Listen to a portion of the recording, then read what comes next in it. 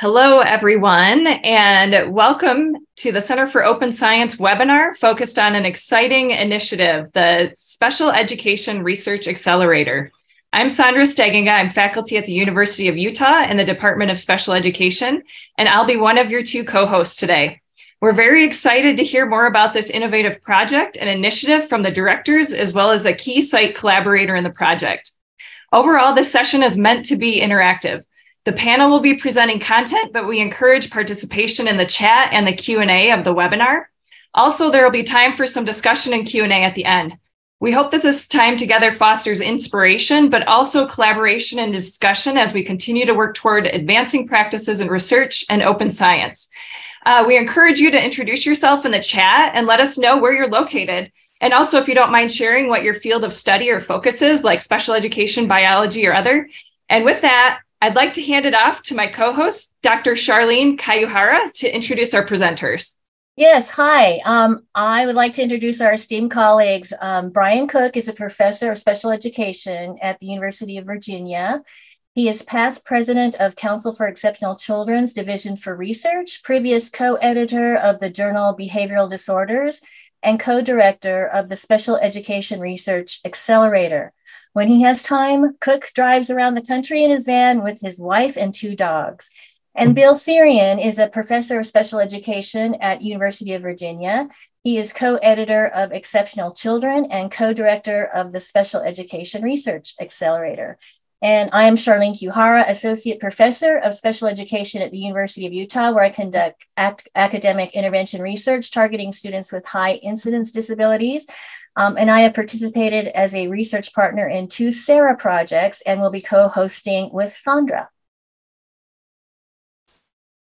Thank you, Charlene and Sandra. So we've got a fair number of slides. We may skip some of them depending on the time.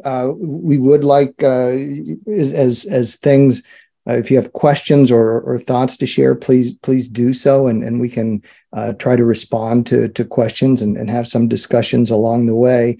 But we want to give you a little background on where the Special Education Accelerator, kind of the genesis of it, where it came from.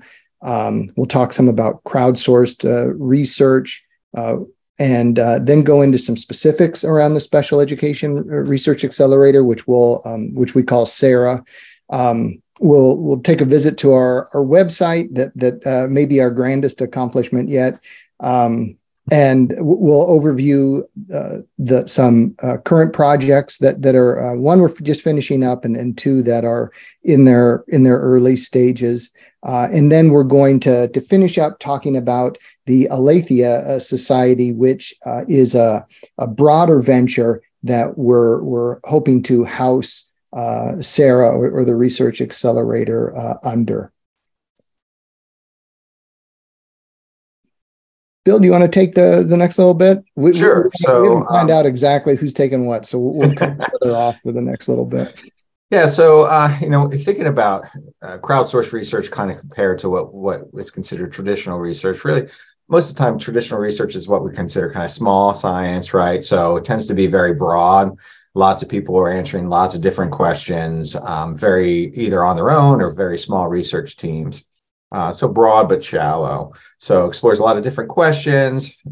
Researchers are awarded for novel findings, and there tends to be little collaboration across research groups.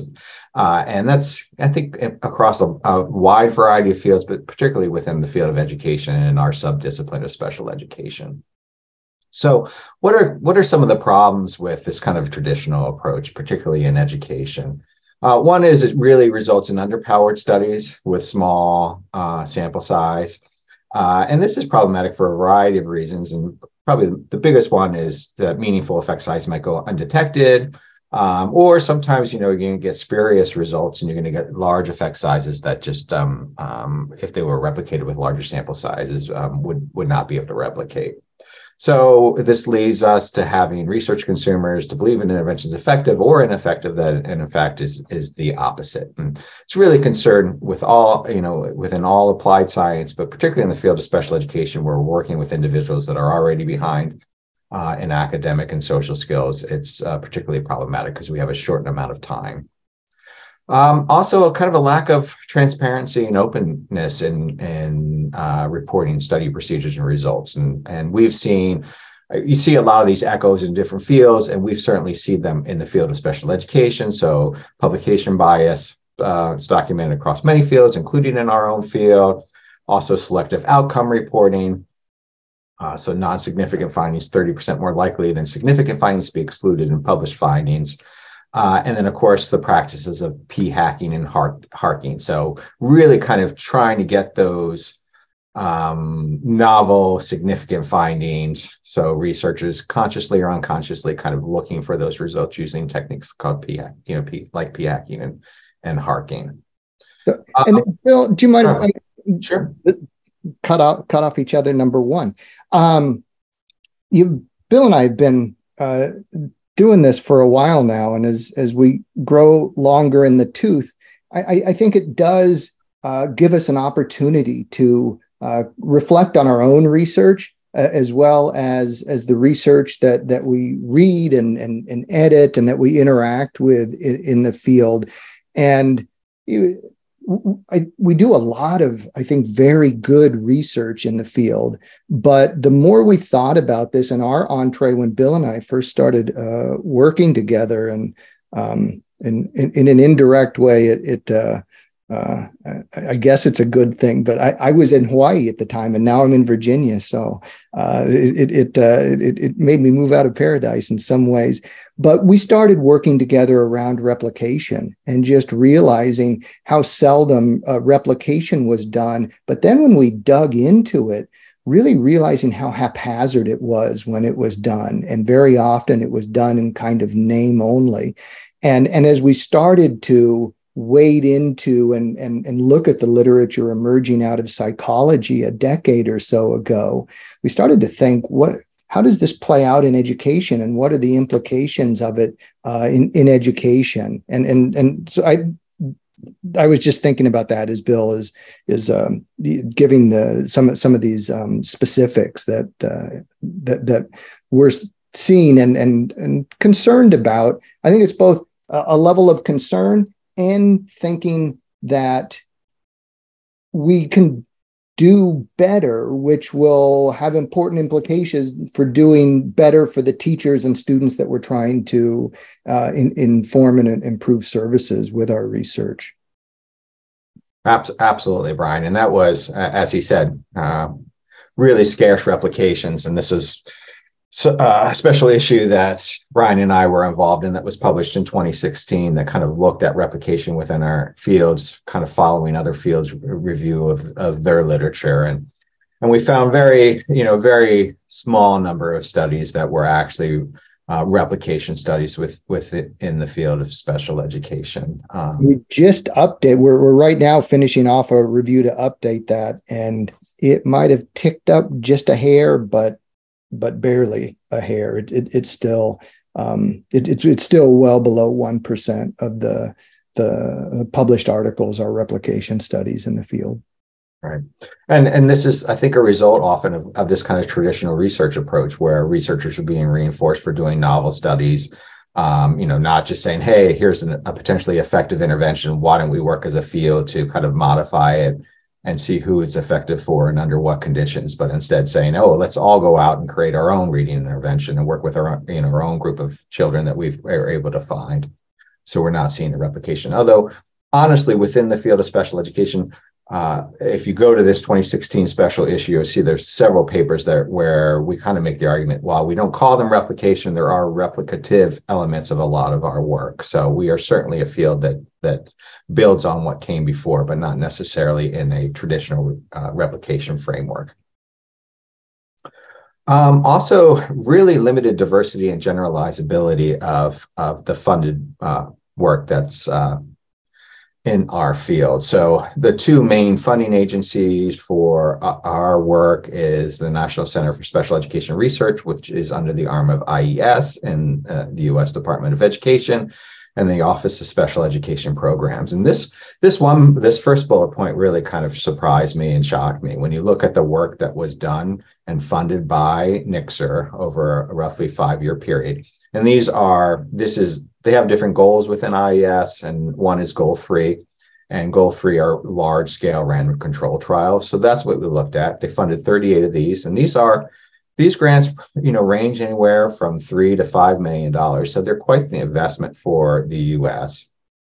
And of those 38 grants, only 22 institutions received those grants, with 61 of those awards going to just 8 institutions. So we're seeing a very kind of narrowing down of who's receiving the resources in order to conduct this work. Also, real lack of diversity in the study samples. Sinclair conducted a review of study populations that we published in Exceptional Children in 2018, and found oftentimes was not reported the diversity of the sample, who was involved in the sample. And when it was, they tended not to be very diverse in every sense of that word.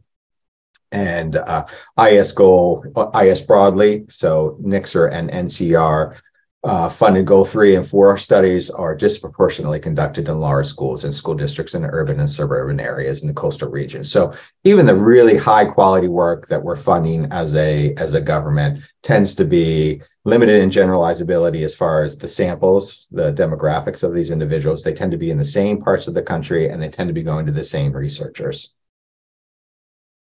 And this, it seems like a real shame when you think about the capacity for the field of special education or education in general in order to conduct research. So if you think about the field as opposed to us all being individuals doing our own novel work, think about ourselves as a workforce that can be harnessed to answer important questions about serving individuals with disabilities in our schools.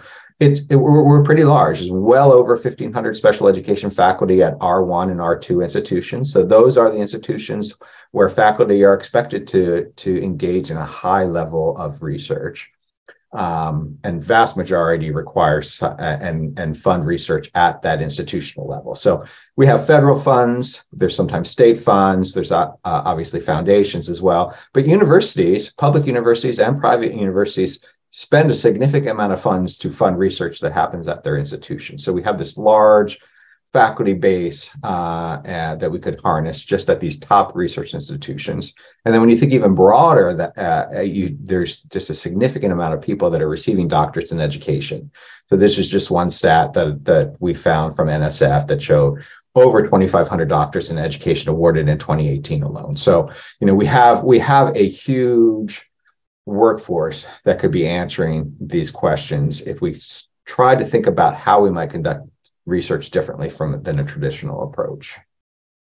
And I think there is, in some ways, just everyone exploring whatever they want. I think there are some things that get attention, and maybe the often discussed competitive nature of academia breeds some real workhorses to go out there. But I think the inefficiency and the lack of coordination around how we conduct research, where it really is every team or perhaps every person in some ways kind of outdoing their own thing. There's a lot of redundancy. There's a lot of gaps in how we conduct research. And we'll talk a little bit about that later.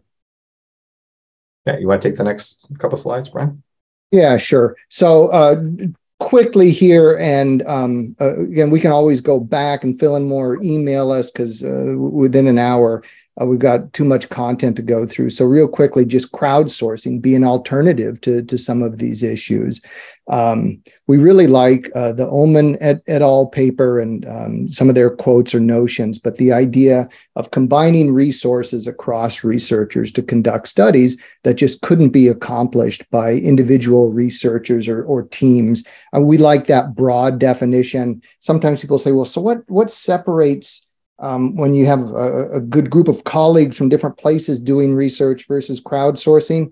I don't know. I don't know where there's a line between crowdsource versus getting a group of people together, but it certainly there with the extremes, it's bringing all sorts of people together by different mechanisms to work on it.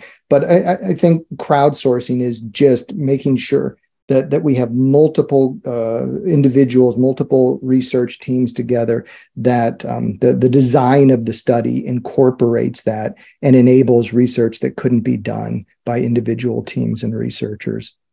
Yeah, and it probably doesn't fit the actual definition of crowdsourcing, but one thing that I would offer that would set crowdsourcing apart from maybe getting together with a group of 8 researchers, is kind of breaking out of those social networks that you maybe that we have at University of Virginia, or everyone who went to the University of Kansas and now they're working on the same kind of the same kind of research portfolio. Ideally, crowdsourcing is broader than that, with opportunities that kind of break outside of the academic trees that you might be involved in, that we typically seem to be stuck in as researchers.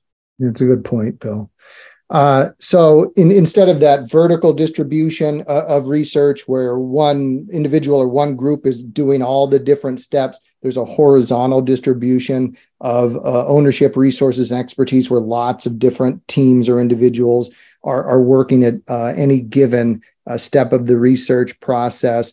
The emphasis, instead of trying to get as much research done as possible, fewer, larger, ideally well-planned and coordinated studies getting done. One of the things that we were attracted to with this is we think it really facilitates systematic replication, both conducting replications of previous studies, but doing concurrent replications across multiple different teams. And one of the things we've really become interested in, and we think that there's a lot of possibility, is thinking about how to crowdsource conceptual replications in ways to examine effect heterogeneity, and thinking of effect heterogeneity rather than kind of a bug that we have to be worried about, that, oh no, the effects have been shown to vary. That's a feature that in education we're going to have effect heterogeneity across many different variables, and so we need to start thinking outside of the box, and rather than try to pursue the effect size, realize that there is a distribution of heterogeneous effects, and really try to think about how we can examine and try to explain some of that heterogeneity. And one of the things that also attracted us a lot to this was the possibility of trying to democratize research. So bringing in large and diverse groups of both researchers and participants on any given project. Yeah, and that's one thing too. When you think about crowdsourcing, I think folks often think about crowdsourcing data collection, but really in a true crowdsourcing model, and where I think democratization would come in, is through the whole enterprise, from deciding what's the important questions, where the studies should be conducted. The whole process, not just data collection, is really the true democratization process of crowdsourcing, I think, if it's done well. So this is one of those quotes that we really like. And boy, we've been in the situation where, well, we can't do that. We'd like to do that, but we don't have the resources for it. And I think one way to think about crowdsourcing is, what do we really want to do? How's the best way we think we can address this? Now let's figure out how to crowdsource those resources to make it happen. And that idea of trying to broaden the focus from trying to find the result to looking at a distribution of results across different factors. Yeah, go ahead, Bill. Go ahead. Oh, I think we'll just skim over this. We just want to be clear. This stuff wasn't our idea. We crowdsourced this idea to some extent. When I came to University of Virginia in 2018, we started talking to the folks at Center for Open Science about different things. We're at a reception talking with David Meller and Brian Nosek, who started telling us about this psychological science accelerator and the many labs work or studies being done, which I didn't know anything about. And the more they told us, like afterwards, Bill and I just, we have to do this. This is exactly what our field needs. And I think it's such a great fit for education, broadly, but special education in particular, where we often have low incidence populations that we're trying to study, that it is very difficult to get just an adequately powered study in any one site or region. And fortunately, some people at NICSR are agreed with that sentiment. But so this is modeled largely after the Psychological Science Accelerator. And, I think we're doing it on a smaller scale. There are some differences between education, which is very applied intervention work that is often intense intervention work, that issues of fidelity, for example, really come into play, where maybe that's not the case in some of these other very large scale studies. And so part of what we're trying to do is take this model and see how it applies in education and special education specifically. Absolutely. And if you're not familiar with the many lab studies, I highly recommend that you go and pull these studies and read them. It's incredible work with large numbers of researchers across the globe working with for instance, the many lab study had 15,000 total participants. It's not incredible work that an individual researcher or even a researching team would never be able to accomplish throughout a lifetime career without these kind of accelerators and approaches. So as Brian said, definitely props to the Science Accelerator. That certainly was a jaw-dropping moment when we heard about the work that they were doing and the idea of bringing it into education, specifically special education. So as Brian said, we were fortunate enough to get an unsolicited grant in order to fund the Special Education Research Accelerator. And since then, we've got another IES grant, which I realized we neglected to put the number on here. And then also a National Science Foundation grant as well. Trying to keep that second one secret for a while. Keeping it secret, yeah. So it's an online platform. We're going to go there and just take a look at it briefly and show you around a little bit. I guess you could say it's a conceptual replication of the Psychological Science Accelerator. I think that's a right way. Brian wrote that line, and I agree with it. Good. I snuck that one in on you. Yeah, that's very good, Brian. Very good. A little replication humor goes a far way with me. So thank you for that. All right. So I would love to spend just. I'm going to stop sharing my screen for a second so that I can pull up the Psych Accelerator and hopefully show it to you all. Let's see if I can get this to work.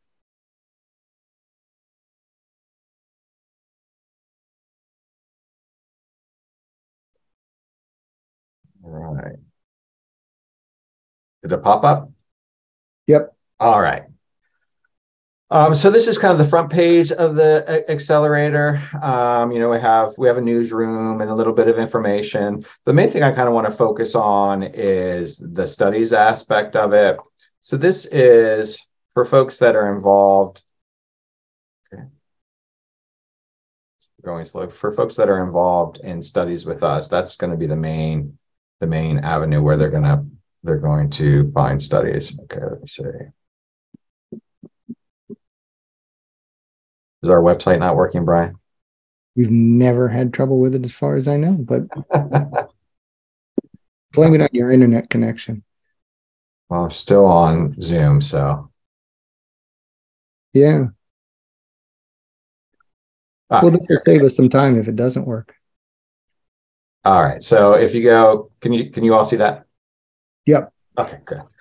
So this is the SERA studies area, and we'll talk about these. We have these two IES grants, but I want to kind of focus on the SERA pilot studies, and Brian's going to talk kind of more specifically about this study.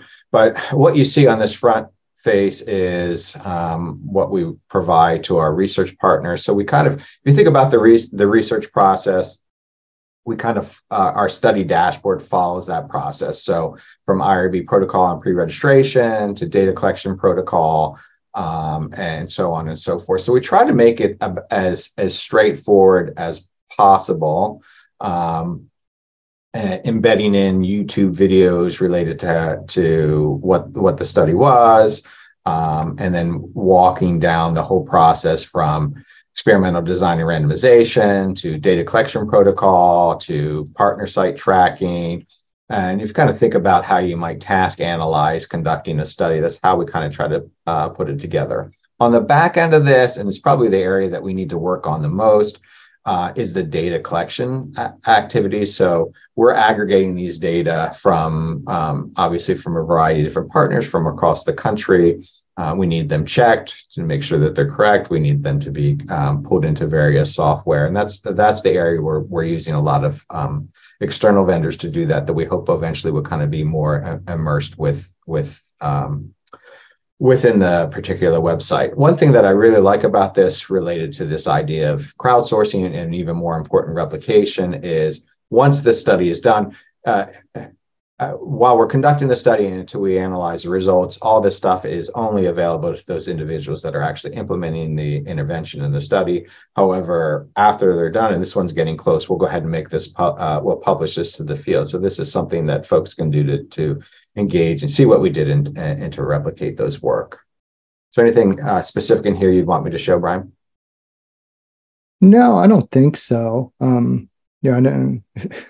We can take requests from the audience. But you could show like the map, with the research partner description and the map, and it'll actually show the link in case anyone's interested in inquiring about it. Yeah. So here, research partners. There's an opportunity for folks to contact us. Originally, SERA, because it was an IES funded project, we were keeping it within the States, but we are going, and we're going to be talking about this a little bit later. We're hoping to go international, just like the Psych Accelerator is, so we can start conducting researches across the globe. This kind of shows you where we are within the States. We've got only a couple of states that we're missing. So we've got a significant amount of research partners that are available to conduct crowdsourced research with us and the rest of SERA.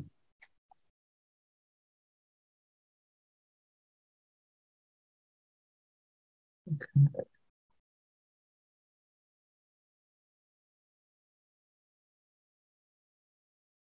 Nice, Bill. Thanks. See if I can get this to show back up again.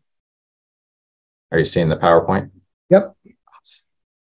All right, that's the worst part. The biggest nightmare for me related to Zoom is switching between screens. So I feel successful at this point.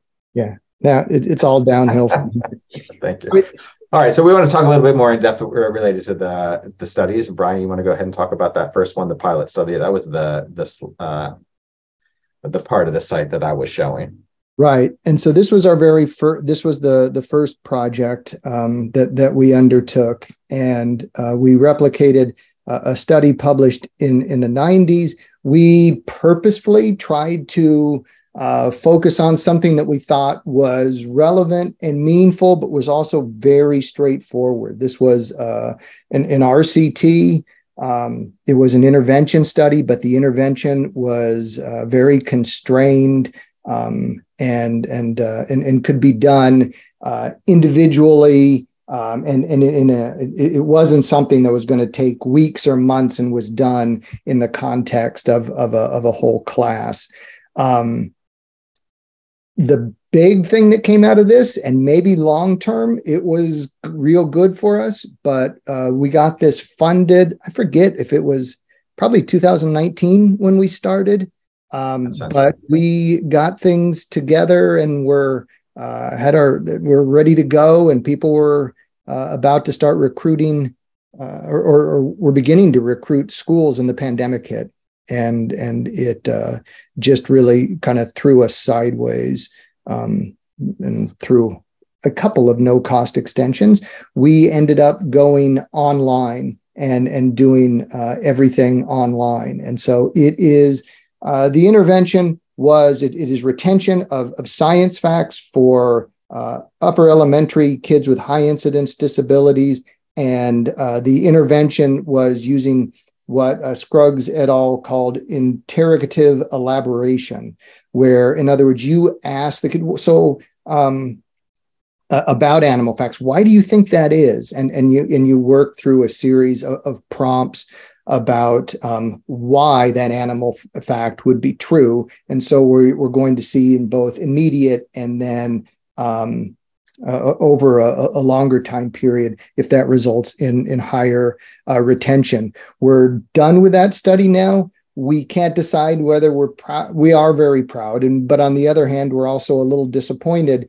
We envision this being much larger. Through the pandemic, it was a real struggle to get into schools in 2021 when we were doing this. And so we tried to get a little creative, and ultimately this was just a pilot, and it really was just a pilot. We had a lot of initial enthusiasm, and we were very excited that, wow, this is going to be a big splash for our first study. And then research partners just had to drop because even schools they had connections with, they couldn't get in and do the research. And oftentimes when it was just with a few students. So this was a true pilot. Results are pending. I'm very interested to see them. Our methodologist, Vivian Wong, is outstanding. She is preparing a multiverse analysis to talk about results under different assumptions and using different approaches. And she is writing the code independently of cleaning the data, having different people do that so the two never meet or influence each other in any way. So we haven't kind of run preliminary analysis yet. It's going to be all done at once. We have a colleague who is doing natural language processing and using machine learning to look at fidelity, which we hope to be able to develop to do that in almost real time as a way to look at fidelity via distance, which is a real challenge for us to think about. And ultimately, as Bill said, we're going to be sharing not only the materials from the study, but the data and the results as well. So this coming up, national language processing, I think, is one of the most unique things that came out of this. So there was an intervention protocol and a control protocol, so we had exemplar protocols, and then as our research partners implemented the intervention with the students, those audio recordings would automatically be transcribed, and then machine learning to see the correlation between what we thought they should have done and what they had done. And so it's kind of fascinating to think of treatment fidelity being, instead of just being a checklist, being a correlation with an exemplar script. And so if you think about, eventually we're hoping SERA, we're in hundreds of schools or hundreds of research partners, and the data is coming in, we can in real time transcribe those transcripts and see how close they are. And I think even maybe even more interesting is for somebody who does research a lot, and you go in and do treatment fidelity, you check the boxes and you get 100% treatment fidelity, but you look at different teachers or different implementers and there's a difference, right? There's parts that you aren't catching.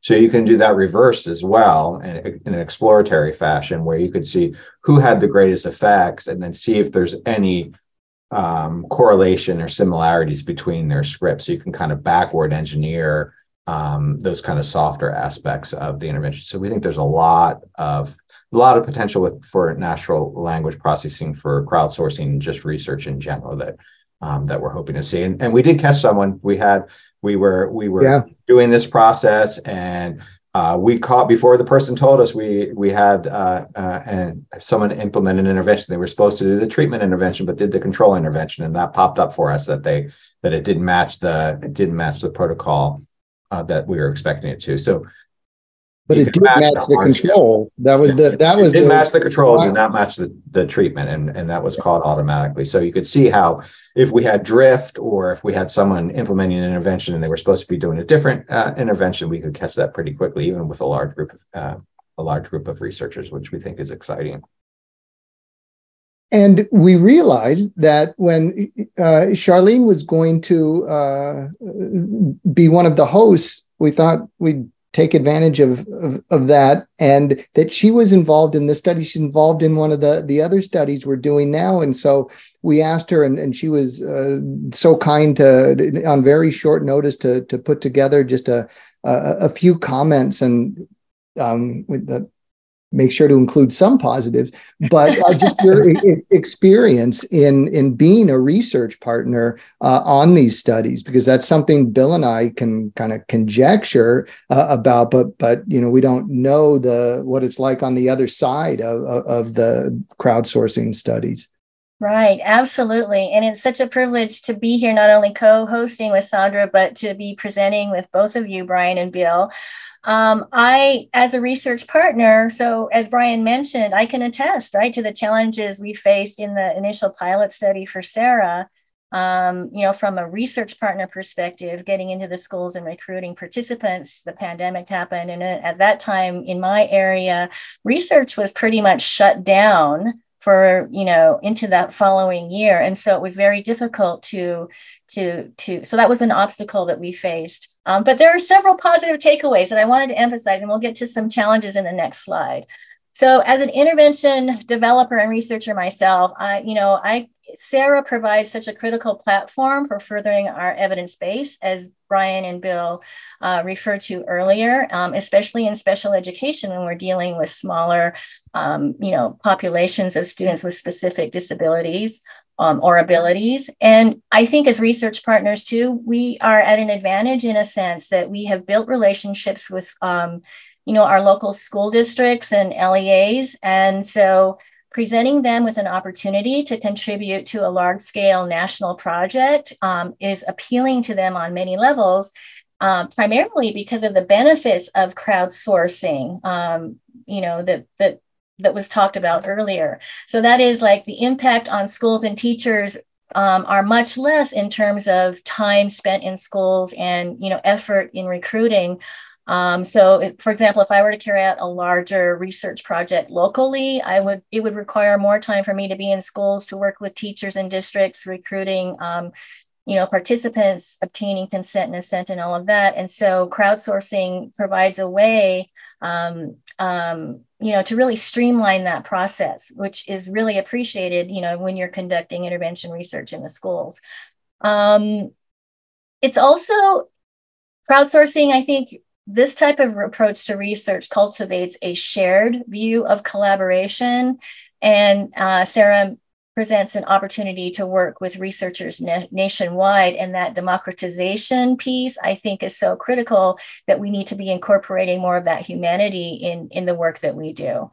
And finally, I think the most instrumental, takeaway for me as a research partner is that the support and resources, the infrastructure that Bill and Brian and their colleagues have built, the website and our ability to connect with them, seamlessly if questions or problems arise, has just been superb. And I think that is essential in, being a research partner and carrying out this broader vision of conducting replication research.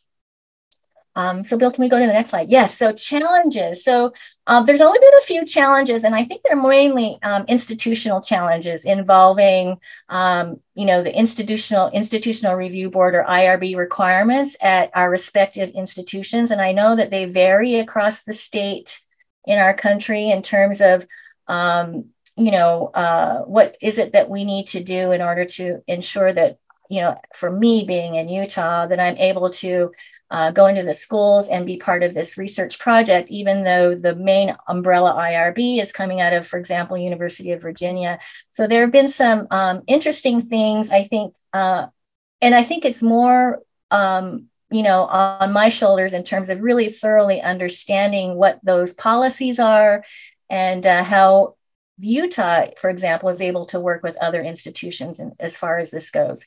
Another part would be to really make sure that you understand, I think, the scope and the aims of the project, because, if you're collecting fidelity data or, implementing an intervention, that understanding is clear. And then again, I think this is critical, is that relying on the continued support and resources from SERA, because issues, challenges, obstacles, problems may arise as you're conducting this out in the field. And so it's really, they've been just phenomenal in working with us in terms of making sure that we're, implementing the study as envisioned. So all in all, it's just been a wonderful experience. And I'm looking forward to continuing to work, especially on this next project, the NSF funded study that Bill is PI on. So thank you. Yeah, it's been awesome. Thanks, Shar. All right, I will go quickly then. So the SERA 2 was or SERA 1, as we call it, was the pilot study. SERA 2 is another, why can't I think of what, unsolicited grant from NICSER.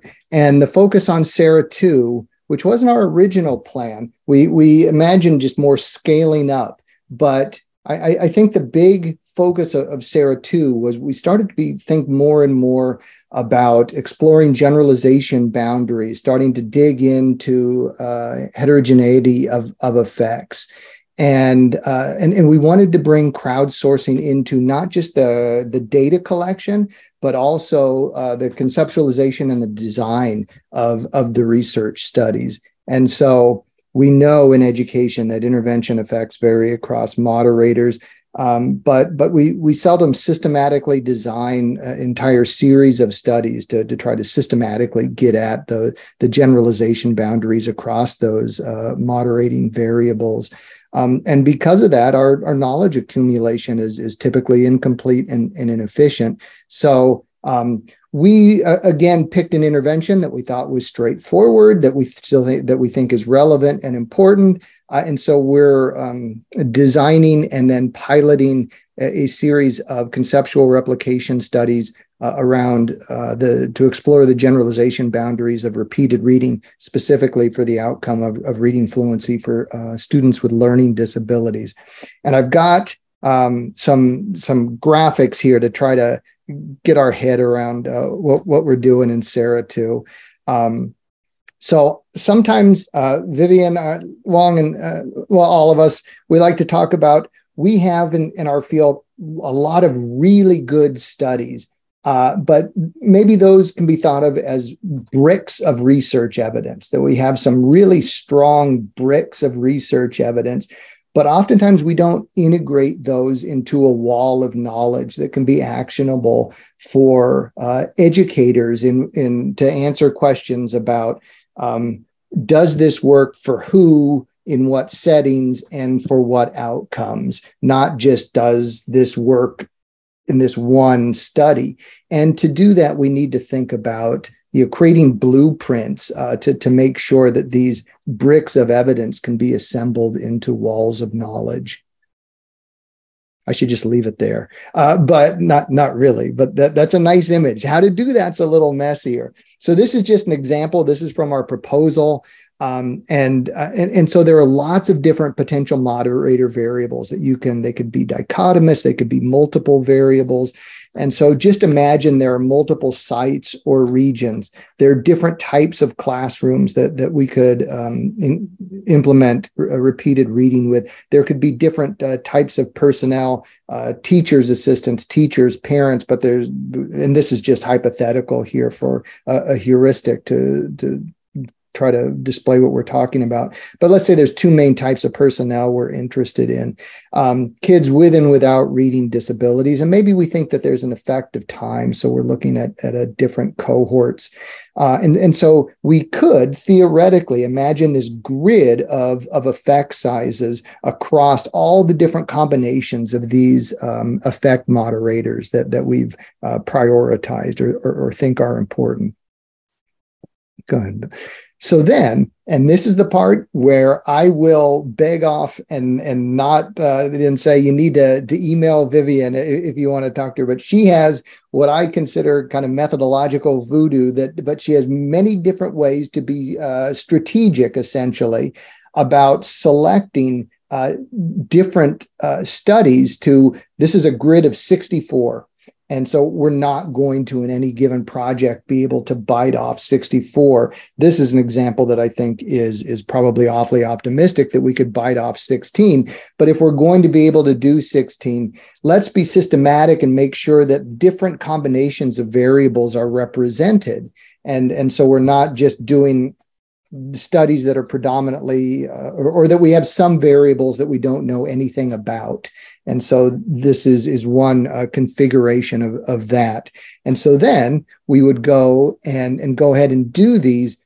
Blue is positive effects, the size of the square, and this is all hypothetical, just for illustrative purposes. But we would have actual empirically derived effects here. And from those, because they were strategically selected, we can then estimate the effect sizes in all of the remaining cells in the grid. And so we think the process of identifying these variables, laying out this grid from experts in a particular area would be beneficial for the field just to have, even if we don't do all of the studies, but because we could then estimate effect sizes. But this could be doc students, colleagues in the field who are interested in the area.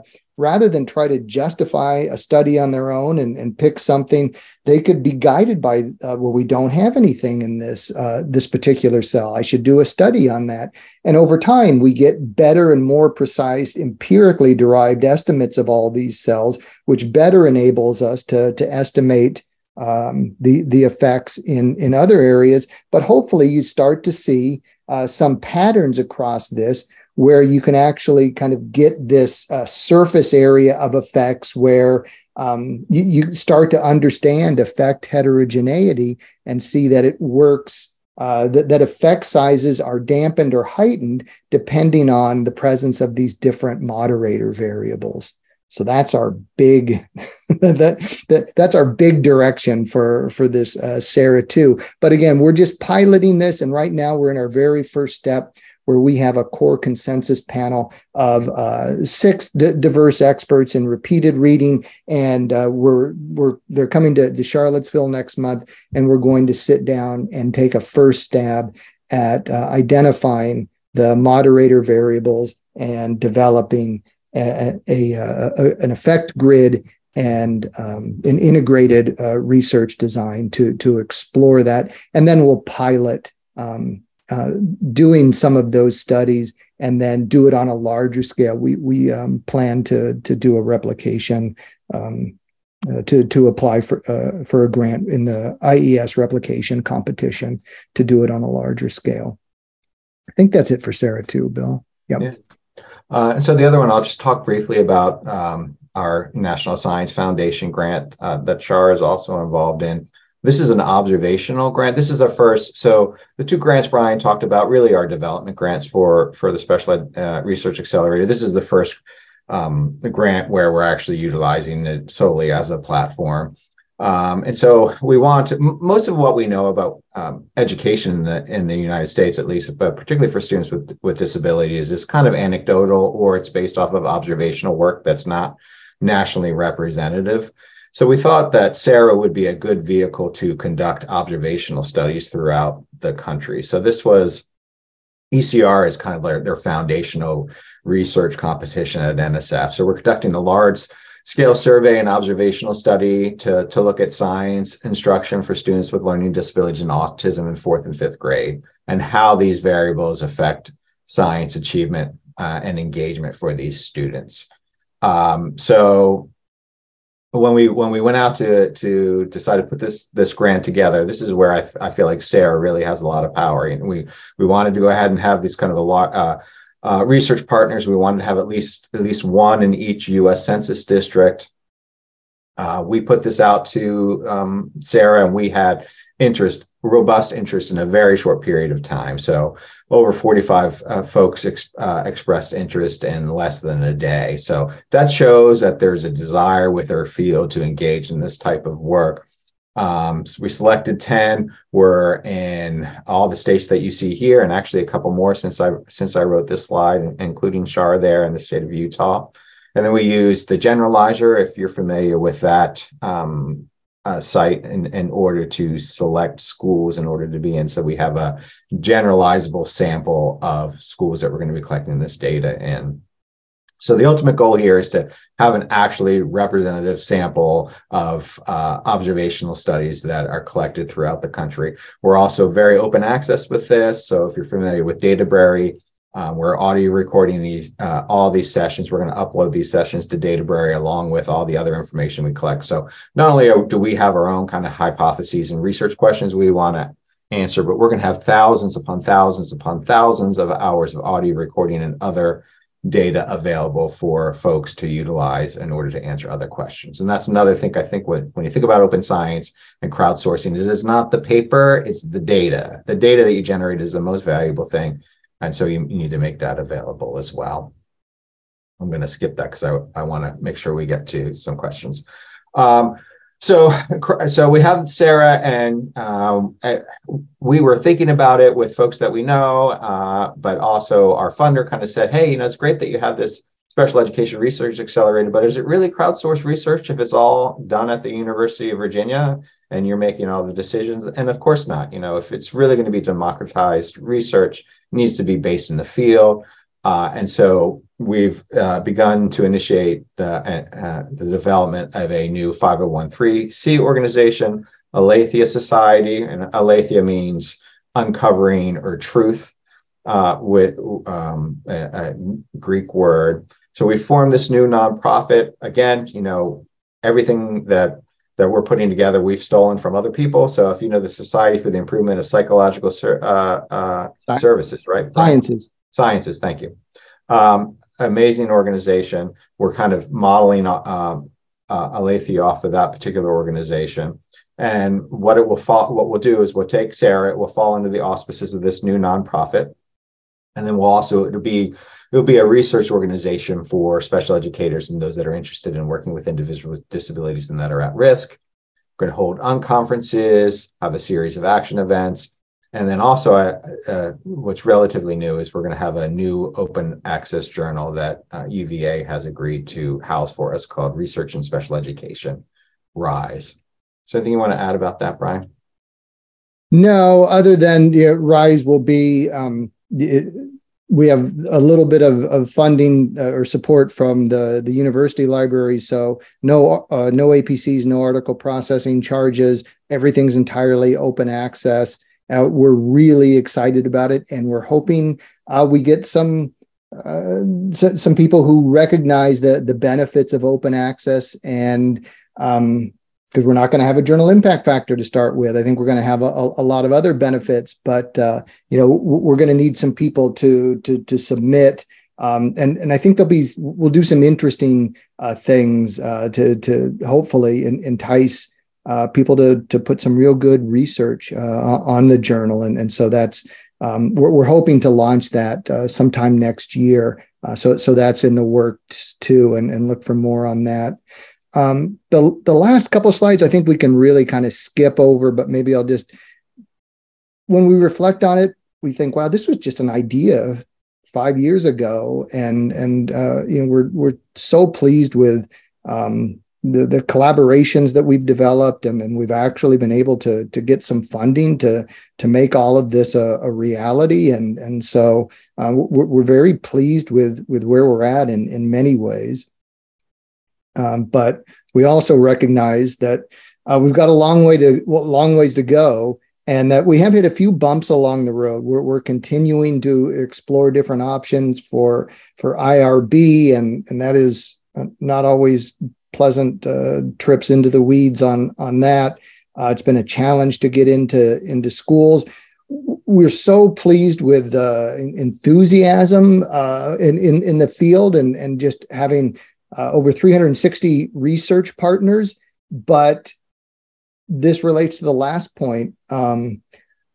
We need to be able to create enough time for ourselves to organize a more distributed organizational framework. So others, I'm teaching 2 classes, and there's just only so much time in the day, and we need other people that have talents above and beyond ours, and that's the notion of crowdsourcing, and so we need to bring that to bear to get all of this to the next level, and I think that's kind of where we're thinking where we're at. We have a really nice start, but we need other people who are motivated and have backgrounds and interest in this. So with that in mind, there's a link here, but it's through the website. You can find it on the website. Email us if you have troubles finding that.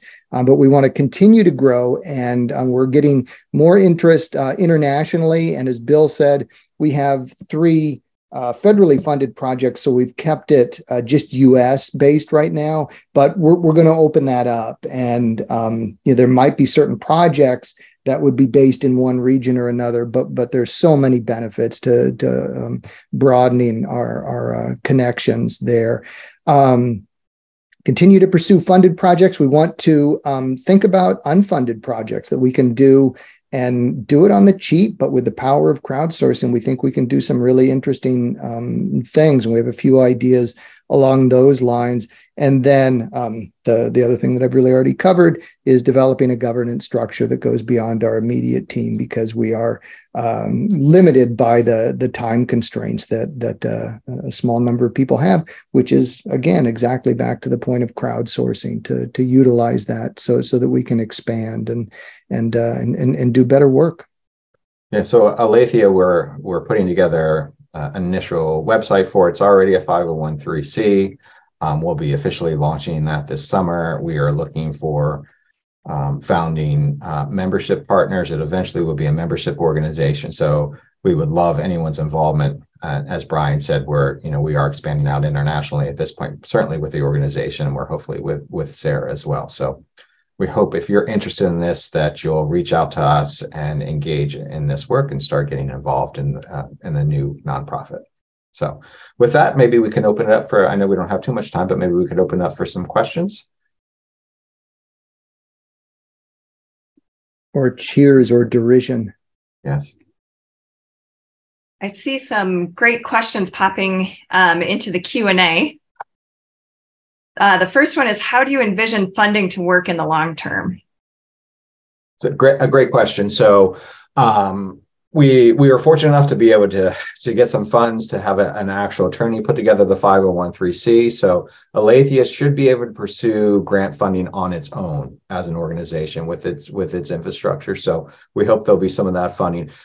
We also want this to be a membership organization, so we kind of see a little bit of funding for folks to join the organization that they can harness to engage in this work, and then conferences as well. So primarily on conferences, but we could see that as a primary means to bring in funds into the organization to conduct this work. So kind of multi-pronged. Brian has a dream, and I think it's a wonderful idea of paying people to review journal articles. Could you imagine that, even if it was just a little bit of money or maybe a little bit of a discount on your membership?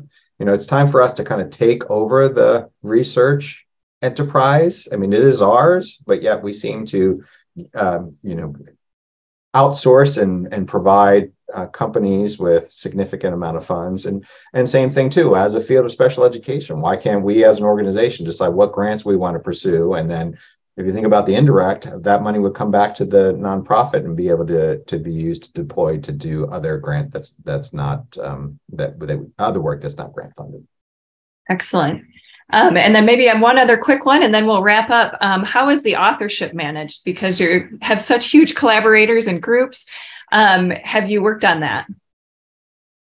Yeah, we have a ping pong tournament at the end of it, and it's ordered that way. So if you're gonna, no, why can't I think of the acronym? It's it's called the credit taxonomy. So there is kind of an open process in order to determine the order of authorship. We're really far behind in this as a field in education. If you look at physics, where they do very large group work, it's highly valued to be involved in these kind of larger projects. So so there are different tiers based off the credit taxonomy, and then often within tiers it's alphabetized, and so So depending on whether you're conceptualizing how much you're writing in and such. So that's something, it's a critical question. It needs to be addressed before we get engaged in this particular work, so everyone feels like their work is valued.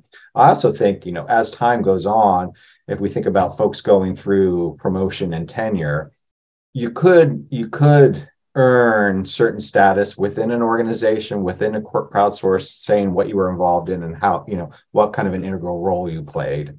And to me, that seems like a value added for the field, because we're all worried about improving outcomes for students with disabilities, not, necessarily shining a little light over our head for different things that we're engaged in. So we need to find a way to change the norms within our universities. And again, we're the same people. We are the people that are reviewing everyone's dossiers when they come through. So I think over time we can do that.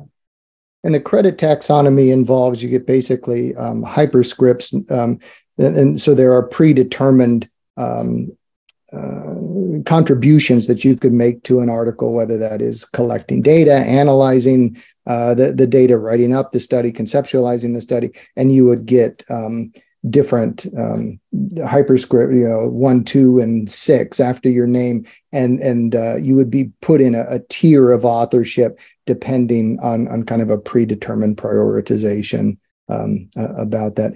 Daria, you've got some great questions there, and I'm going to, we don't have time, but maybe I can copy those and try to respond. But just real quickly, we don't charge anyone to participate in a SERA study. And it is one of the things in our funded studies, we're able to provide some financial support and an honorarium to research partners to participate. But we'd also like to expand just to broaden the involvement in some of our projects to things that people don't get paid for. And so it wouldn't be the time commitment wouldn't be as significant, but that people could do a small piece of some things. We're thinking, for example, of doing a true experiment with random assignment to post work as a preprint or not, and then look over time the effects that have on presence on social media and citations and things like that. That would be